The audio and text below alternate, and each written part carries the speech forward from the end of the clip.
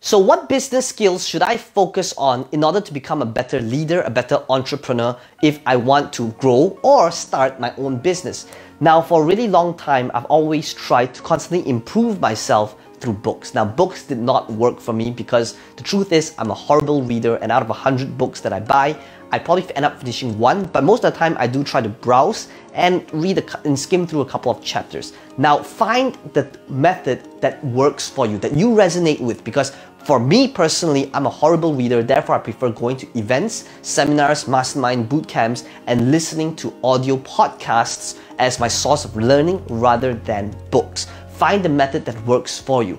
Now, when it comes to choice of topics, I feel that other than sales, you've heard me talk about how sales is the #1 choice of skill that every entrepreneur needs to master in order to take any business from 0 to 7 figures. Now the question is, what are the other skills that are necessary?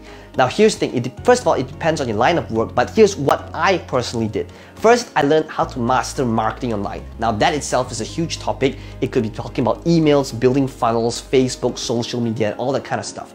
Then, I tried to master speaking in front of people, in front of the camera, speaking in front of large audiences. So I went to a ton of public speaker training seminars. I've been to, well, a ton of them, and I've been to a lot of personal development seminars as well. Now, that being said, I believe that motivation and mindset is something we need to take care of ourselves, because that is the 80% of the equation. The other 20% is the mechanics. Now, when it comes to, so that's the skills necessary to bring in the revenue.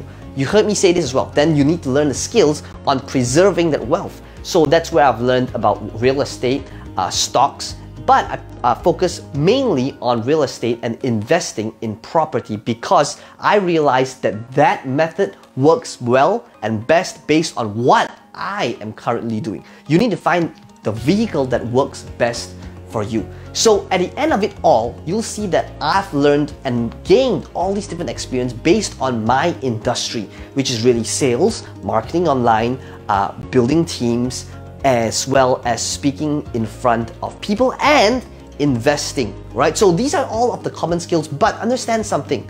The reason why I could learn and had the patience and spend that kind of money is because of the mindset and the outlook on education in the first place. And when I say education, I'm not talking about the traditional education. I'm talking about the stuff that they don't teach you in school. Because at the end of the day, the more you learn, the more you'll be able to earn.